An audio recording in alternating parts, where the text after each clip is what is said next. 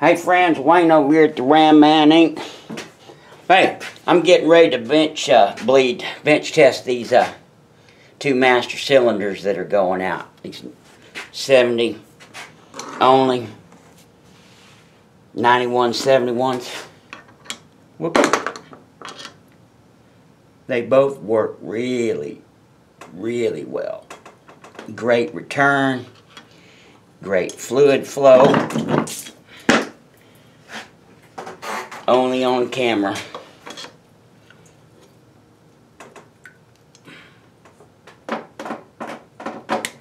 Yeah, nice string.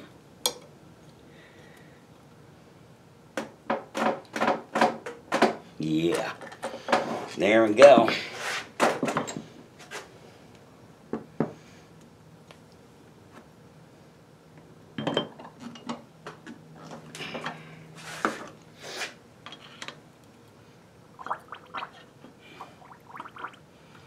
We'll do these little short strokes at first so we don't jam those pistons down, and new springs, I'll jam them in there together and lock them down. I've seen some people push down so hard.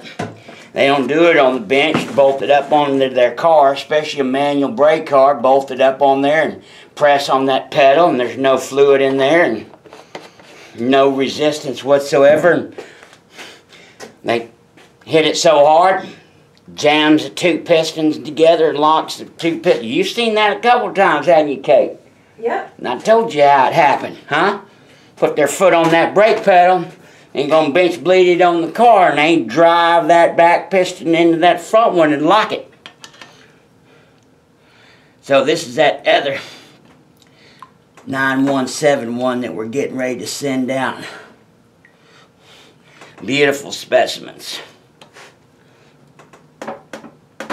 Got really good flow. Look at that. Really good flow.